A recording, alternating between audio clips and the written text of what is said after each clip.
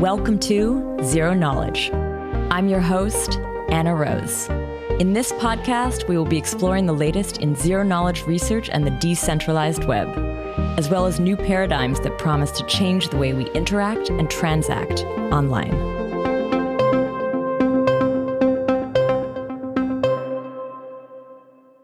This week, Nico and I chat with Chelsea Komlo. Chelsea is part of the Cryptography, Security, and Privacy Lab at the University of Waterloo and is chief scientist for the Zcash Foundation. We talk about the spark that got her interested in cryptography research, starting with her work contributing to Tor as an engineer, to her move to Zcash, as well as her PhD work. We define threshold signature schemes and discuss the optimizations that are possible, and then we dive into her work on the Frost scheme, which utilizes some of these optimizations. We cover how threshold signatures can be used in the wild, the standardization process for Frost, her new work on stateless threshold Schnorr signatures, and more. Now, before we kick off, I wanted to highlight the ZK jobs board for you. There you can find jobs from top teams working in ZK. So if you're looking for your next opportunity, be sure to check it out. And if you're a team looking to find great talent, be sure to add your job to the jobs board today. I've added the link in the show notes. Now, Tanya will share a little bit about this week's sponsor. Aleo is a new Layer 1 blockchain that achieves the programmability of Ethereum, the privacy of Zcash, and the scalability of a rollup.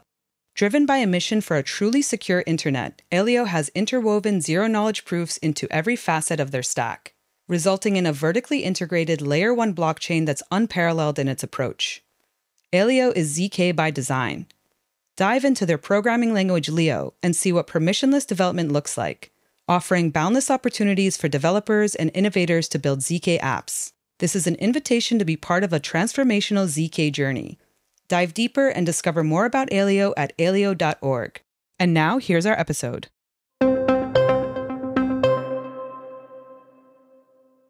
Today, Nico and I are here with Chelsea Komlo. Chelsea is part of the Cryptography, Security, and Privacy Lab at the University of Waterloo and is chief scientist for the Zcash Foundation. Welcome to the show, Chelsea. Yeah, thank you so much for having me. I'm a big fan, so I'm really happy to be here. Cool. Yeah, we've actually wanted to have you on the show for a long while. We tried a few different routes, and I'm so glad we've made this happen. Hey, Nico. Hey, Anna. Hey, Chelsea. Hey. Yeah, thank you so much for all the work you all do in the community. It's really fun to see all the shows you all do, and it's just great. Cool. Oh, thanks. I mean, we're really curious to find out more about you, too. So, I think the first question I wanted to understand was, what was the spark that got you interested in the topics that you work on? Oh, that's fun. So actually, yeah. So before going to graduate school, I was an engineer. Okay. Which has actually been very helpful in doing cryptography research because I feel like I can put my prior engineering hat on and think about what would we actually want to deploy in practice? So that's been really helpful when designing research. But yeah, before going to graduate school, I was an engineer and I worked on cryptography and privacy protocols. So I contributed to Tor. I did a little bit of work on Enigmail. I worked on some of the OTR protocol, off-the-record messaging protocol for secure messaging. Yeah, and I just loved it. And then I wanted to be able to design cryptography. So cool. But for threshold signatures, that topic really came out of the Zcash Foundation. So in trying to make threshold signatures more usable and easy to deploy, that's where kind of my current work has come from. I want to go even further back, though. What got you interested in working on Tor and on this type of engineering? What drew you to that topic?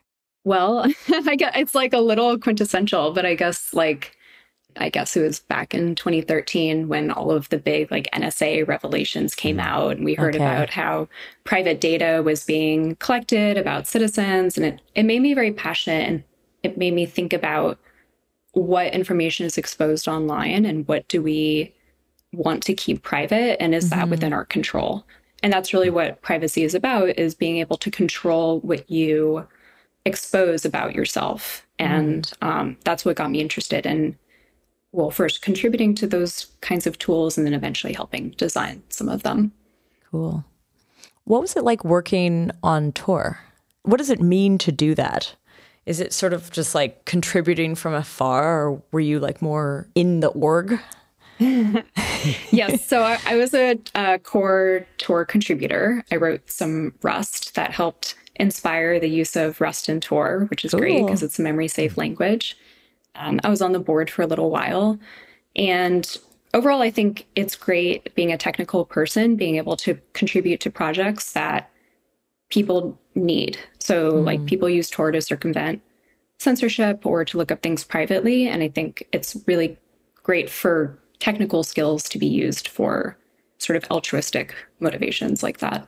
Did you, after that, then look to study it? Because as far as I know, you're doing a PhD now. Like, yeah, what was happening maybe at the same time academically? What led you to the work you're doing today? Yeah, so I was on a team. We contributed to a lot of open source projects like Tor and Enigmail.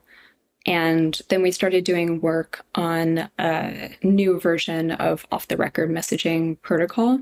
And that's the protocol that Signal eventually built on. Oh, wow. So, so it basically does ratcheting. So you have forward secrecy in your messages. And in contributing to that, I got to know Ian Goldberg, who's at the University of Waterloo. And I wanted to be someone who could design those protocols myself and write proofs of security and think about not just, implementing what exists, but also thinking about like, how do we design new things?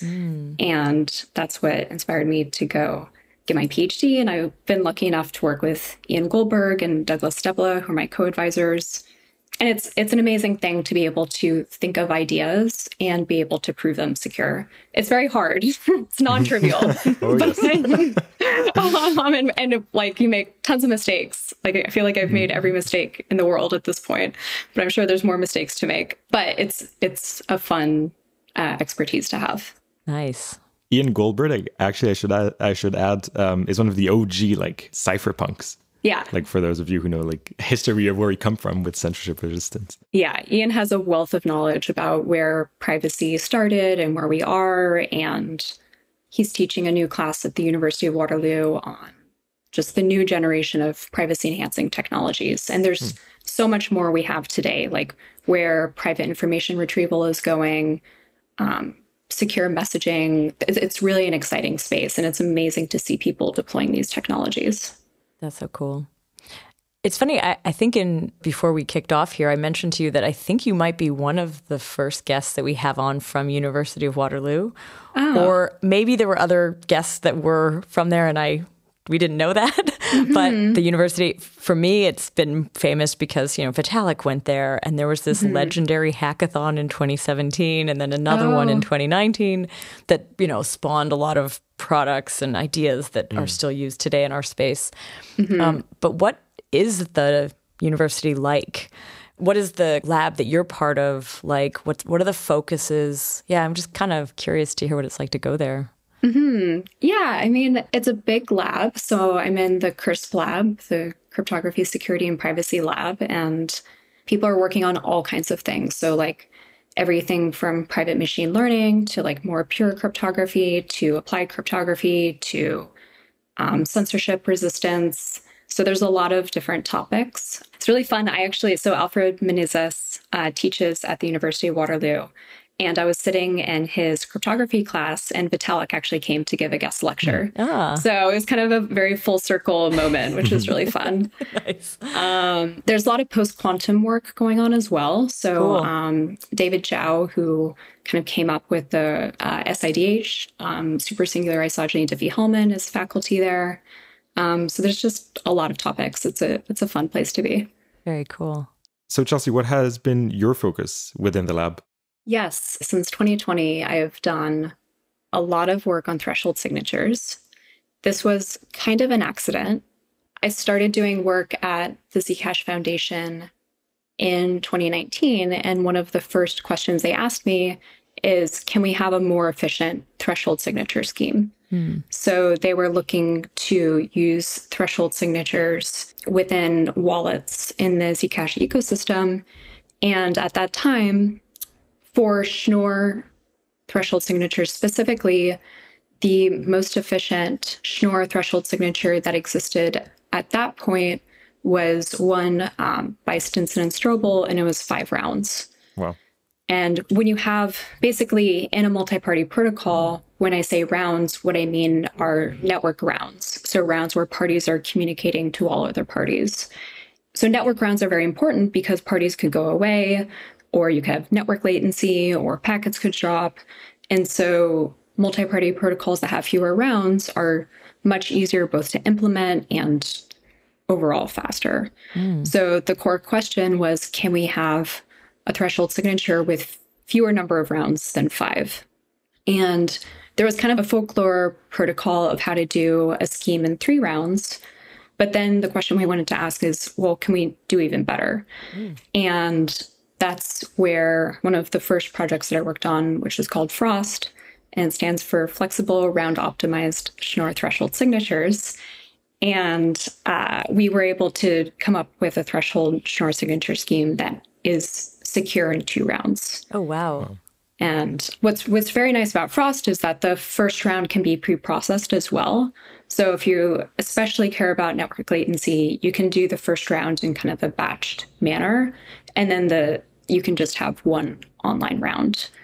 And that was something people were interested in, so it's kind of taken off since then. And I've done a lot of follow-up on work on threshold signatures since then. Cool. I also think an interesting question is, why do we care about Schnorr signatures now? Yep. And like, why is there so much work going on in Schnorr signatures? Yeah, so Schnorr signatures have existed for a long time in terms of like the history of cryptography. They were a very early signature scheme to emerge. And really what a Schnorr signature is it's just a proof of knowledge of discrete log, but it's bound to a message. So your secret key is some like field element, and your public key is some group element, where your secret key is the discrete log of your public key. And so all a Schnorr signature is just proving knowledge of your public key, but you additionally bind the signature to some message. And that's all a Schnorr signature is. So it's very, very simple. It's existed for a long time, but it's quite amenable to building protocols on top of because it's linear. So it's quite amenable to building things like multi-party signatures, because basically what you can do is you can have all the parties derive a signature share, which itself is a Schnorr-like signature. And then you can just aggregate all of the signature shares and come up with itself, the aggregated signature is itself a Schnorr signature. Oh, cool. So basically these pieces are very composable, and Schnorr signatures lend themselves to sort of more advanced primitives that are easily combinable. Who was Schnorr? Who is this person? Klaus Schnorr is still a cryptographer. Gosh, I wish I knew all of the things that he worked on, but the signature scheme is named after him. And I think it came out in the 90s, but I'm not sure. Okay. So long time by cryptography. We're talking 30 years. Yeah. 20, 30 years. Yeah. Okay. Yeah. Cool. Yeah, you were talking about aggregating multiple signatures. Are we talking about signatures over different messages, over the same message from different people? What do we mean by aggregation here? Yes. So I know there's been work done where you can aggregate over different messages, but when I'm talking about aggregating here, it's over the same message. And so I guess maybe I can take a step back. Let me take a step back and talk about how a threshold Schnorr signature works, and then I think it'll become obvious of what aggregation means in this setting. Cool. Sounds great. So the goal for a threshold Schnorr signature is to output a signature that is verifiable under the same algorithm, the same verify algorithm as single party Schnorr. And the reason why that's nice is because if you're an implementation and you already verify Schnorr signatures, then you can also verify threshold signatures without having separate logic. So from an implementation perspective, it's very useful because it just allows for more simplicity and less like logic switching. So yeah, so the goal is to output a plain Schnorr signature, but instead of having one party control a secret key, you have many parties. And so what's nice about that is then you have things like redundancy. So if one party loses their key, you still have other parties that can issue a key. And you also have a distribution of trust. So if you say, control a large amount of funds for your customers might want some kind of assurance that one party can't just disappear with the funds. And so you might want to distribute trust of that secret key. So we want a couple of things. We want unforgeability under all of the secret key shares. We also want unforgeability under the single key that's secret shared among all the parties. And then we want to make sure that when all the parties sign, those, what we call signature shares, aggregate to a single Schnorr signature. Yeah, so I guess in this case, what we're talking about is one message. There can be variants with additional messages, but that kind of lends itself to a different protocol and different properties. Why is there work on this now if it already existed for kind of some time before? Yes, that is kind of a spicy question, actually. So Schnorr signatures were patented. Oh. And so a lot of people don't know this. So a lot of people don't understand why we have both ECDSA and Schnorr. And ECDSA is actually like quite painful in the multi-party setting. So you can design very, very simple multi-party Schnorr protocols. And for ECDSA, it's much harder because of the structure of the signature. But what happened is we had Schnorr signatures first, but then a patent was issued, and then ECDSA was designed to kind of circumvent that patent. Wow. And so we were left with essentially years of building more complicated protocols around a more complicated scheme that circumvented a patent.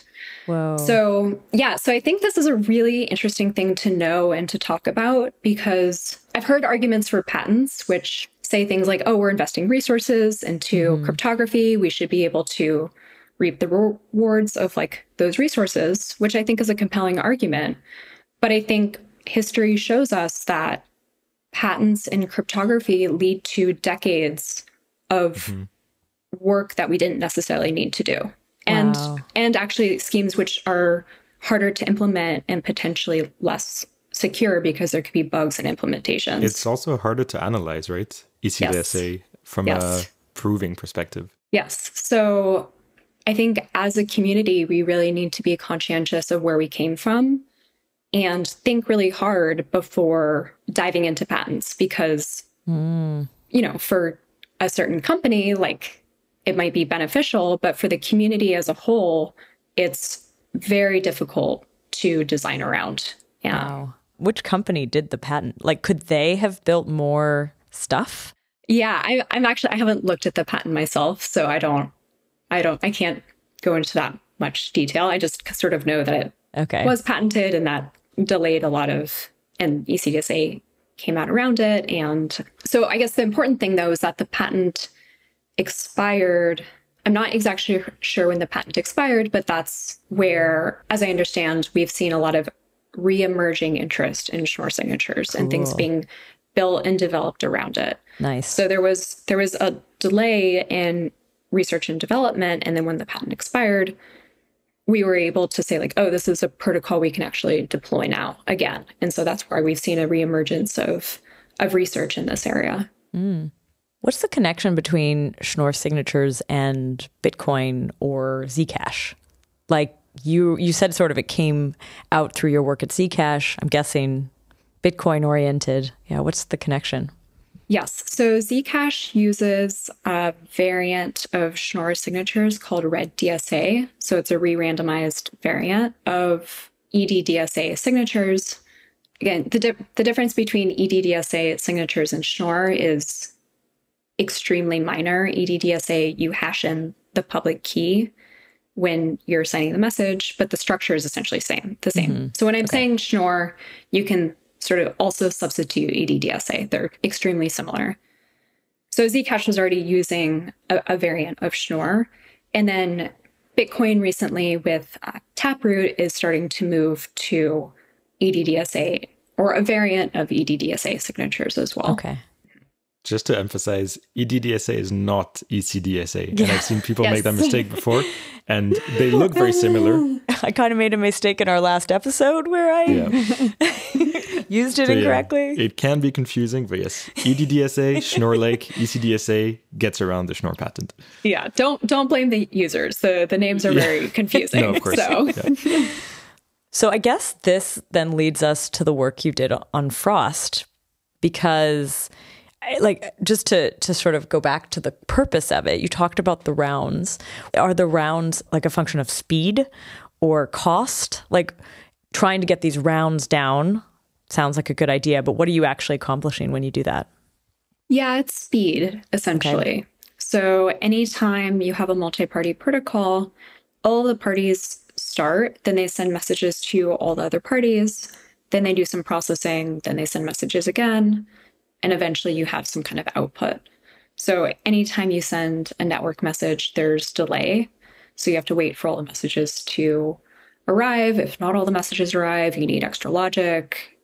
So there's kind of a lot of complexity that go into network rounds. And for things like signing, if you're an exchange and you have to issue like millions of signatures a day, having fewer network rounds is quite helpful. Mm. Who are the agents who are actually like getting that speed up though? Is this for the miners? Is this for the like a wallet? Like I'm kind of curious where this actually gets used. Yes, that is a good question. And I think that does play into some of the discussion around there's been a discussion around, do we actually need speed in these signatures? Okay. And there's been similar discussions, I think, as well around like, do we need speed in zero knowledge proofs? Mm-hmm. So I think Henry de Valence, who's with Penumbra, said something which I thought was very useful to think about, which is for like a client-side application, the most speed you need is enough time for the user to process something, which is kind of slow in terms of like computer speed. Mm-hmm. So I think that that's actually something useful to think about. So yeah, if this is a wallet and it's on a user application, like you could probably tolerate speeds of up to a second. Mm-hmm. But if this is an application, so for example, there's companies that hold shares on behalf of their clients. Mm-hmm. And so the agents are servers performing signatures directly, then speed matters because these are just computers talking to other computers. Okay.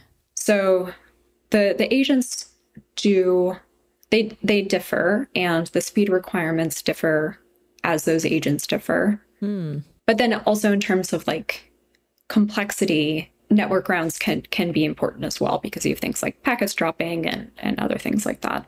It's funny that you mentioned speed and Penumbra, because in a recent episode that probably came out a few episodes ago, we talked about the same thing with Aline, and I made the same shout out to Henry and Penumbra and how their tools do everything in the background. So shout out once again. Yeah, I think it's important for assumptions. I think it's important to challenge them. So sometimes I think we get very caught up in speed, and sometimes it doesn't matter. And I think that's important to know, and it's context dependent. Absolutely. Other things that I think are also important to know is like, on the cryptography side, if you're designing cryptography systems, you want the most security possible in like every dimension. But sometimes those like security trade-offs are acceptable in other dimensions as well, such as like for speed or simplicity. So there's been kind of a tension around, so Frost, for example, is secure under an interactive security assumption, and schemes that have more network rounds can be proven secure under weaker assumptions. And so there's been a lot of discussion around what assumptions are fine, what do users want, what is better. And I think the important lesson to come out of this is that it depends, and it's context dependent. So is this where the Frost magic happens? Like, is this how you reduced all these rounds? Yes. So, exactly. So schemes with more rounds can be proven secure under, for example, discrete log directly, which is a weaker and kind of well understood assumption. Yeah. Yes. So Frost requires an interactive assumption. It's under what we call the algebraic one more discrete log assumption. Still in the random oracle model. So at least, there's that. But it's an interactive assumption. And it basically says, let's say you're given L+1 discrete log challenges, and you're allowed L queries for solutions. Can you produce L+1 solutions? So basically, can you produce one extra solution than queries that you're allowed? So sounds reasonable. I think intuitively it sounds reasonable. This assumption has been out for a while. It's very hard to prove blind signatures secure without this assumption. So this assumption was introduced in the context of blind signatures.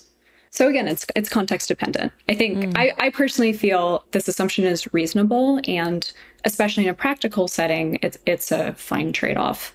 But again, it's context dependent. One last thing I wanted to ask. When we start a threshold signature, do the signers have their private key that they generated on their own, or do they have to somehow have shares of a key? Like, where do we start from? Yes, the bootstrapping question is a very important question to ask. So signers have to bootstrap with a secret shared key. It's Shamir secret shared. So basically, every party has a point. Their share is essentially a point on a polynomial, and the secret key, this joint secret key, is the constant term of that polynomial. And when you combine signature shares, what you're doing implicitly is polynomial interpolation to some other point on the polynomial, which is unknown. So really the magic, it's very simple, is given t+1 points on a polynomial, you can find any other point on the polynomial. So that's all that's happening under the hood. And so we bootstrap by using either just plain Shamir secret sharing using a trusted dealer, or another multi-party protocol, which is what we call a distributed key generation scheme. And so what that is again, you have all the parties, they're all participating, and the output from that protocol is secret key shares that every party holds that combine to some secret key that no party knows, but all parties have contributed to. Cool. So it's kind of like a magic black box. Every party throws in some randomness, and at the end, they all get secret key shares that combine to a secret key that no one has actually seen. So the thing I'm still not entirely clear on is almost like in a system like Zcash, do you implement this somewhere, or is it on an app? Like, is it on a wallet level? Like, I understand the research being created, but I don't really know where it fits in. Yeah, so the Zcash Foundation has implemented Frost and also a DKG and trusted dealer keygen, and then applications can pull it in as they need to. So if you're a Zcash wallet, you will pull this into your application. And the team right now is doing some work to make pulling that a little easier. So they're working on demos and other things like that. But this is kind of like a core library, and then it's pulled into various applications. Nice. And this is why it's being used outside of Zcash as well, because it's essentially protocol agnostic. So you can pull it into like other wallets that maybe need to implement Schnorr signatures. And like you said, usually the applications will be either creating redundancy, so making sure that if you lose one of your key shares, you have more and someone stores them for you. Yes. So account recovery, or multi-sigs, like distributing trust, having multiple people having to sign. Yes. So something that's very important to know. So we didn't write this in the Frost paper originally, but there's tricks for doing share recovery. So if one party loses its share, there's established protocols out there for rederiving that share or creating new shares so that that party can recover their signing key. And there's also protocols for generating new shares for new parties. So if you're out there and you have questions about, like, okay, do I have just a set number of shares, or is this dynamic? The answer is yes, it's dynamic, and protocols exist for that. And you've mentioned sort of multiple parties throughout this, but we haven't actually said like multi-party computation. Does it fall under that category, or are we working like beside, are they just similar? Yes. So it is, yes. So technically threshold signatures is a special form of multi-party computation. I think it's nice to distinguish, because when you say multi-party computation, this can be done generically. So you can essentially take any function and distribute it among parties. And there's generic tools for doing this. Those generic tools could also be used to do threshold signatures, but they're generally less efficient. Okay. And so, and this is common in like other kinds of cryptography where you can design generic tools, but they're less efficient, or you can design, you know, schemes that are for specific use cases, and then you can tailor them for that specific use case, and they tend to be more efficient. Cool. So I think it's kind of nice to distinguish. Hopefully one day we'll have generic MPC that can just MPC everything. Yeah. And people, like, I think especially in the FHE world are moving in that direction, which is very exciting. Cool. But right now we have the very simple threshold signature case, which is quite tailored. So got it. I'm glad I got to work that question in because, yeah, just a shout out to Nigel Smart, who did finally introduce us. He was the one who finally made the connection, and he had recommended. We've done an episode in the past, or actually 2 episodes on MPC, but a pretty recent one. So we can also link to that. Yes, absolutely. And yeah, I am really excited for what places like Zama are doing, and having generic MPC and like FHE is a really strong tool. And I think it's really exciting to see where it'll go in the future. So cool. Hopefully we can have FHE for everything, and, you know, all of our problems will be solved. Easy. Yes. Although what it looks more and more like is it's these like combos, like ZK and FHE. And anyway. So back to Frost. You said Frost was developed coming from the use case that Zcash needed. Is this kind of a standard technique? Is this, I guess, being standardized for other people to use? Yes. So we wrote an informational draft for the CFRG, the Cryptography Forum research group within the IETF. The reason why we did it actually was because we put out Frost, and then I had a lot of people emailing me to say that they were implementing Frost, but they were implementing it in slightly different ways and making slightly different choices around things like serialization of data, hash functions. Just, like slight variations that I knew down the line would potentially be confusing, and then potentially having bugs as well. Yeah. So was that very stressful to you? Well, seeing the work being taken apart like that. I mean, it was exciting, but also I was worried that, well, one, we would have like a lot of incompatibilities. And I actually had auditors tell me that they had seen bugs pop up. So for example, someone told me that they saw an implementation of Frost where the nonces were being derived deterministically as they're done in EDDSA. So instead of sampling nonces at random, the nonces were generated by hashing the secret key in the message. So if you're used to single party EDDSA, this is what you do. You hash the message and the secret key to generate your nonce, which is private. So that's totally reasonable. But in the Frost setting, this leads to a secret key recovery attack and 2 signing sessions. Whoa. So it's like a total break if you do this. Is this the insecurity of ROS paper? No. So different. ROS, okay. Yeah, ROS comes down to how the scheme is actually designed. And so Frost was one of the first schemes that was secure against ROS. Okay. And it's because of how Frost essentially has 2 nonces. You hash in like the transcript from the first round, and then that becomes your overall nonce, and that avoids ROS attacks. But the key recovery attack, if you derive your nonces deterministically, is just because the adversary has input into the challenge. So essentially, as long as the adversary doesn't follow the protocol deterministically, but the honest player does, there's a trivial key recovery attack. Oops, big oops. That you can't detect. Okay. So someone told me this, and I was like, oh no, it would be great if we actually had something, because a research paper isn't written with like exact engineering details. It's basically enough to show what's going on so that you can prove the scheme secure. But it's not enough details for engineers to follow to make really important decisions like serialization or ordering or other like details that are somewhat important. So yes, that's why we decided to write this informational draft, basically, because people were implementing it and we wanted something that was more useful. So that process is wrapping up right now. And conveniently, NIST has also put out a call, or they're very soon to putting out a final call for threshold schemes as well. Cool. And we'll be basically taking what we submitted to CFRG and turning that into a NIST submission.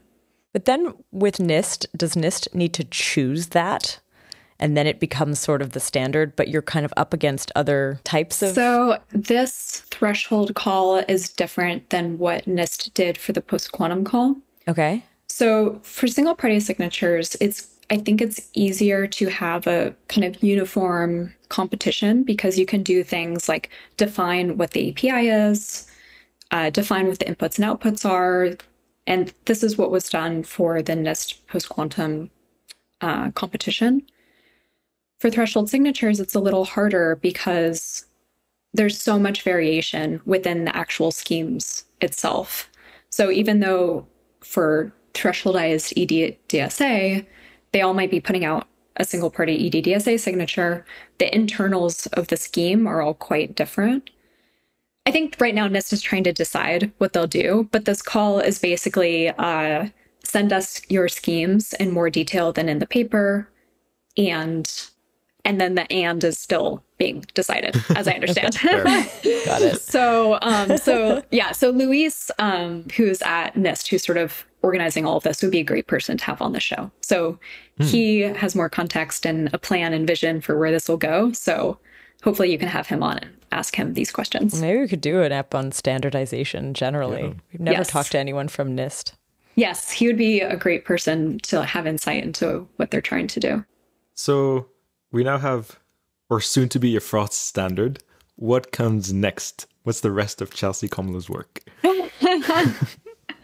Well, hopefully I'm just getting started. So I have grand plans for the future. But I guess one thing that this process has taught me, and I kind of referred to this before, which is there's different trade-offs in deploying cryptography into practice. Mm-hmm. So the trade-offs I sort of think about are things like usability, security assumptions, and then performance. So those are kind of the different axes when you're designing a scheme and you have different trade-offs along those different axes. Mm-hmm. So before I talked about how people were using Frost deterministically and it was trivially broken, I've been thinking about how to do deterministic Frost for a long time. And it's a very hard problem. It's extremely difficult to do it in a way that's secure. There's been work done to do deterministic threshold Schnorr signatures. And basically those works require things like generic snarks or generic MPC. So you can do deterministic threshold Schnorr, but it requires some kind of heavyweight tools. Mm-hmm. I guess, so even taking a step back, when I say deterministic threshold Schnorr, the reason why this is something we want is not only because you can not have to rely on fresh sources of randomness when you're generating your signature, but also because signers can be stateless. So basically, you perform a round and you don't have to save any state. And then you perform your next round and you can just rederive all of the state. So from an implementation perspective, this is great because you don't have to cache things in a database, take a lock on the database, look up the thing in the database, carefully delete information that if you don't delete it, your secret key is leaked, unlock the database. So we really want, like, these schemes are actually quite attractive, I think, in practice, but currently they require heavyweight tools.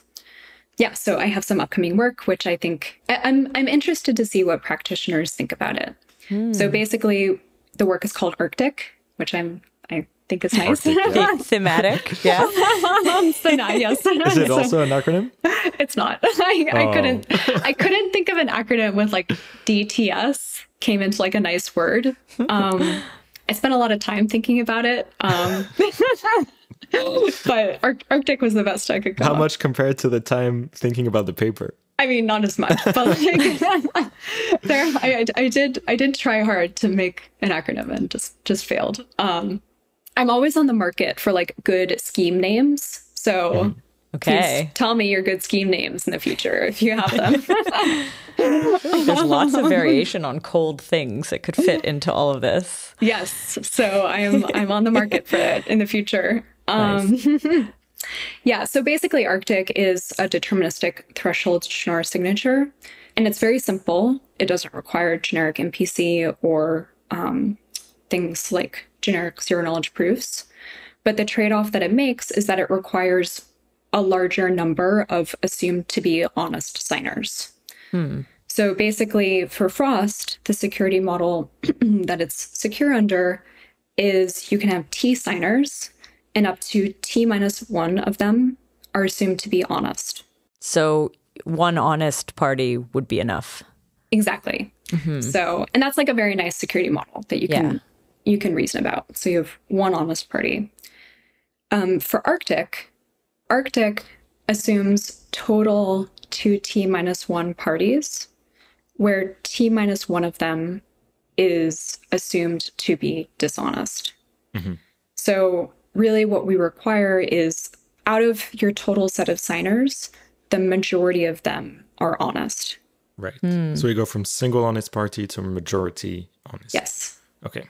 But exactly. Could it really just be like 51% honest, kind of? Just Yes. a little bit? Yes, just a little bit more honest. Okay. It's not Exactly. a 66% situation. No, it's like 51% honest. And so it's interesting because we do have assumptions like that already in cryptocurrencies. So for things like consensus. So in other places, we have like 51% honest as an assumption. But so far in threshold signatures, we haven't really explored those kind of assumptions. And so with Arctic, basically, we say, okay, if you're fine with those kind of assumptions, you can have a stateless scheme. That's pretty simple. So then again, it's up to implementers to say, what trade-offs am I fine with? Am I fine with deploying more signers and then having a simpler scheme that has like these nice security properties? Or do I really need that like all but one honest? About your last axis, speed, how does Arctic perform in terms of speed? It's pretty fast. Okay. Is it still 2 rounds or is it a bit more? It's 2 rounds. So I guess, lovely. So there's a trade-off. So for groups under like size 25, it's pretty fast. There's a trade-off. And like for larger groups, MuSig DN, which requires generic zero-knowledge proofs, MuSig DN is faster. So there's a crossover point. But what we see is like, okay, for smaller sized groups where you're fine with 51% honest, you can have a faster scheme. But again, I think it's interesting putting out these axes more explicitly and then thinking about like, what are we fine with? But at least we have like all of the options.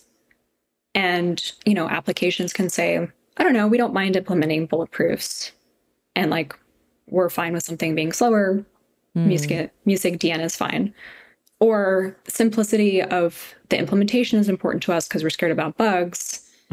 And we want something to be fast for smaller groups. Then something like Arctic is a better choice. You've sort of said, like, I've heard more about deterministic, but also stateless. How, like, are those the same thing? Are those connected? Yes. So determinism is the means to statelessness in this setting. So we have a deterministic scheme, or you might read about deterministic threshold Schnorr schemes. But when we say deterministic, that means that the scheme is also stateless.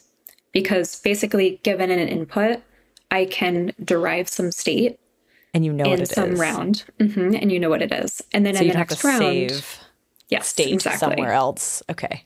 Exactly. So if you're given the same inputs to these different rounds, then you can deterministically derive that output. Cool. So, but they are like kind of thrown around interchangeably. So it's a good question. When is this work coming out? As soon as I put the paper up on ePrint. Okay. which is hopefully this week. Oh, cool. Oh, so if it's out, we can link it in the show notes. Yes. Yeah, by the time Yes. this comes out, we should have it. Yes, that would be great. Yeah, I really am curious. This was kind of a hunch that I thought something like this would be interesting to implementers. So I'm very curious to hear feedback or thoughts from people working in practice. So like as people see it and think about it, if they have questions, I would love to talk to people about it. Cool.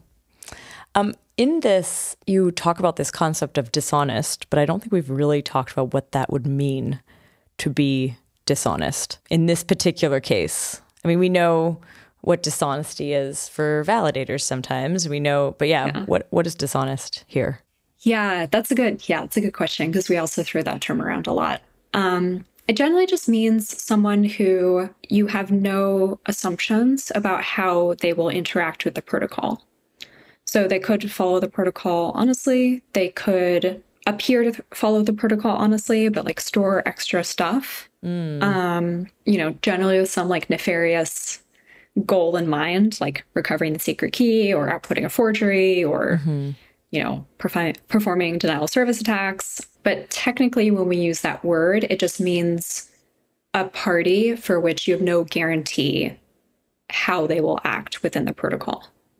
Where would these agents act dishonestly? Is it like in the rounds, before, after?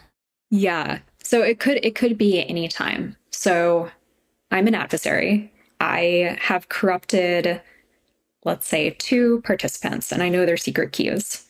I could initiate signing rounds with honest parties and follow the protocol exactly. And then I could take everyone's information and then I could try to do something nefarious with it. Afterwards. Okay. Afterwards. I could take my secret keys and do something to them, like flip the bits or something. And then I could participate in the signing protocol honestly, take the stuff that I received and try to do something nefarious with it. So it's very tricky. And I think writing proofs for these types of schemes is quite hard because there's a lot of nuance in what a corrupted party could potentially do. So it's anything from before it starts, while the protocol is going on, or even afterwards. And when we say honest majority, do we mean these actors act honest throughout the protocol?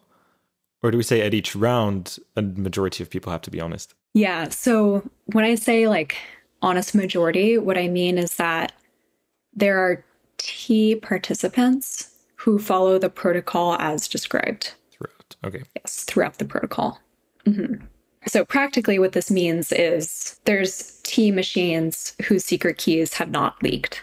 Mm-hmm. Like this is practically how it translates. But like when you're writing the proof, this is kind of what you mean when you do the modeling. Are there any schemes that consider the case where the set of honest parties changes between rounds? Yes. Yeah.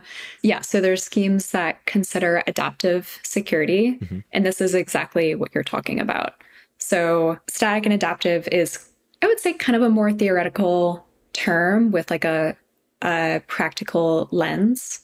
So when we write proofs, something that's very easy when writing the proof is saying, let's say you have n parties, and at the beginning of the proof, I say parties 1 through 5 are corrupt.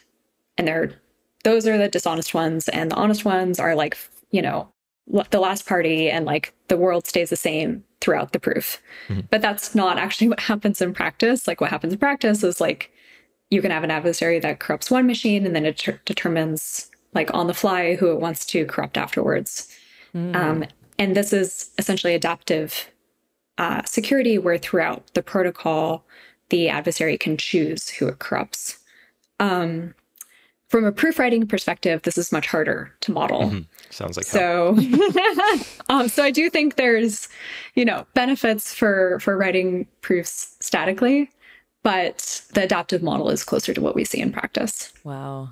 So do you have an adaptive Frost variant? I think we can prove Frost adaptively secure. It's also direct Frost. The proof is very hard. Okay. We're working on it. It is currently being worked on, but it is non-trivial. Mm. So it's an interesting research question around what theoretical trade-offs do you have when you assume adaptive security? So again, like if we have simpler schemes, which are statically secure, is that better? I think that's an interesting question to think about. And like, if you're assuming adaptive security in the proofs, but you have a less efficient scheme, what does that mean? And, that's kind of an interesting conversation for all of us to have. Cool.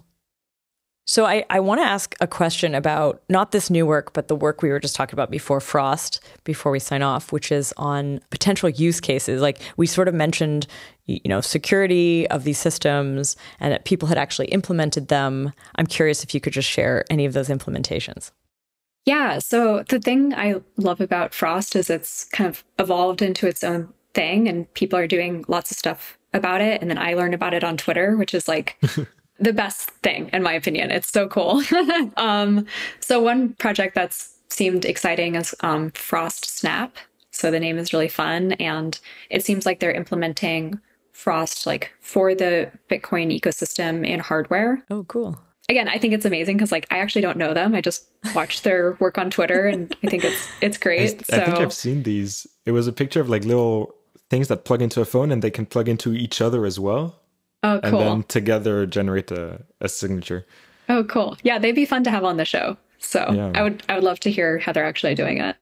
Are there ever cases of these kinds of signature schemes being used together with ZKPs? And I'll give you just a bit of context to this question. Like we have seen a lot of crossovers with general MPC and ZKPs or FHE and ZKPs. So I'm just curious if can something like Frost be used with ZK? I mean, obviously it's used in Zcash, so there's some connection, but is it really kind of being used together with ZKPs? Yeah, so I think this is an interesting question and something that's still being explored. So in the Zcash setting, it's interesting because Frost is used at the signing level. So signers sign a transaction, but then the prover can be a separate entity that isn't trusted to hold the secret signing key. So you can have a setting where you have many signers and one prover. Oh, okay. And that's, I think, a very nice architectural and system design in that these roles are separate so that you can separate out the signing key from the prover functionality. So that's what Zcash is doing. There has been work into like multi-party zero knowledge proof generation. So there's some work, and we can link it in the show notes, but there's some work where you take your witness, your secret witness, and you secret share it among provers, and then the provers generate the proof in a distributed manner, and then they send it back to you, and then you combine it. That's interesting, I think. The downside of that work is you have to outsource your witness to other parties. Okay. And maybe that's fine, but maybe sometimes that's not fine. Yeah. That just means there's no privacy, right? Or there's only privacy between you and this other party. Yes. So the witness is secret shared, so they don't learn it, but they do learn what you're proving. So okay. I think there's also been some recent work using FHE, again, which is the magic thing that hopefully will solve everything, where you can have an untrusted server doing FHE to generate your proof without ever actually seeing your witness in the clear.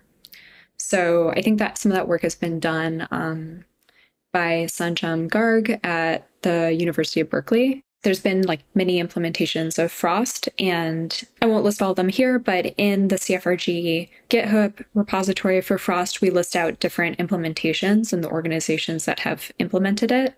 Hopefully we can include those in the show notes so people can go and look at other works that are using Frost as well. Cool. We'll add for sure. Kind of bringing it back to your earlier experience and sort of the thing that first got you excited about the general space, working in privacy. I'm just curious what your feelings are about the space today and the research that's being done and sort of how it's being implemented. So I think it is a thing people care about, and it is a thing people are designing products around. So that's a great place to be. I do think sometimes some privacy research goes a little into the how do we collect data, but in a way that's private? Or how do we allow tracking, but in a more private way? And I think practically that research can be useful if it means like it gets us to a better place than collecting everything and storing it. Mm-hmm. But I think as a community, you know, it always comes back to like the ethical implications of your research. And I think we always have to think about what are we designing, and beyond it being like a cool and hard research problem, which like I love those myself. Mm-hmm. I love the challenge, like we all do.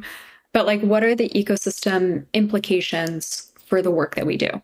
Mm. And there's always the practical, like, well, you know, in the ad tracking business, people track everything now anyway. So let's do something that's a little better. Yeah. So I don't think there's a right answer, but I think as, you know, there's the moral obligation of the work that we do. And we always have to ask the question about what is making something better versus what is legitimizing tracking, and what organizations do we support and what goals are they trying to achieve?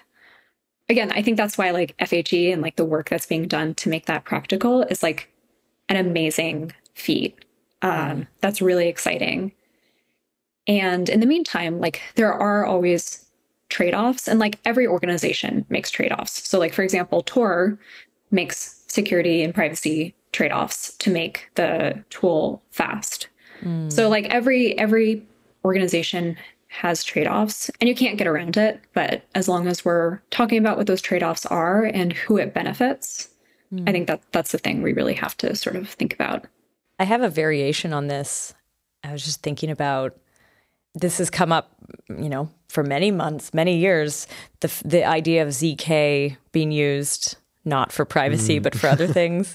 And I've sort of argued that, well, ZK is useful. ZK is a useful short form for like all sorts of different cryptography, also snarks that aren't, using the zero knowledge property. Mm-hmm. But actually, just recently, someone joined our Telegram group kind of shocked that all of these companies that do roll-ups with ZK at the front of their names are not private at all. And I was a bit like, oh no, like that's like a messed up narrative there, a bit of it's a miscommunication. And that actually worries me a little bit, because I think then people think they're operating in a private space when they're not. And that could lead to potential problems. I think, though, so when I first started doing cryptography research, I was like, I will never work on something that is not practical. I was like, I've been an engineer. I've seen all the papers that like you can't implement. I will never do a thing that can't be implemented. But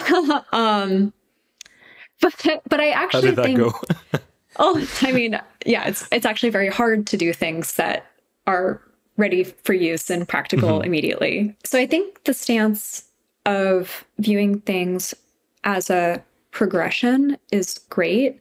And even though maybe ZK isn't being used right now, the work that's being done to make it fast means that tomorrow we could have a private driver's license on our phone. Mm-hmm. Like that is a reality that I think is coming to fruition. And the work that's being done to standardize ZK means that companies who want standards and maybe to use ZK in another context could do that. Mm-hmm. So I don't actually think anything is wasted, and the progress that's being made is amazing. And I think where I sit now after being in the space and in research for a while is it's very hard to tell when something might be useful. And actually you throw something out in the wild and you don't know, and then maybe 10 years down the line, someone finds another use case or builds on it or finds a tweak that actually makes it useful in practice. So I do think we will see ZK for things like private identity in the future. And for sure, especially I do want to give a shout out to the people who are doing standards work in ZK. That's a very complicated thing to do. Writing standards is very hard, and it's kind of an uncelebrated job. Even harder when the schemes keep changing. Yes, as so is the fast. Case with ZK, yeah, the field is moving really fast, and the schemes are complicated, but the people who are doing that are doing heroes work, because I think in the future it will unlock a lot of use cases for ZK. Cool. Chelsea, thank you so much for coming on the show. Yes, thanks so much for having me. This is such a pleasure, and thanks for all the work you all do. I'm glad we were able to organize it this time around. We're really excited to see the new work and hope to have you back on with your next endeavor. I would love that. Cool. Thank you so much. All right. Thanks, Nico. Thanks both. And thanks, Chelsea, for sharing some of the new work. I want to say thank you to the podcast team, Rachel, Henrik, and Tanya, and to our listeners. Thanks for listening.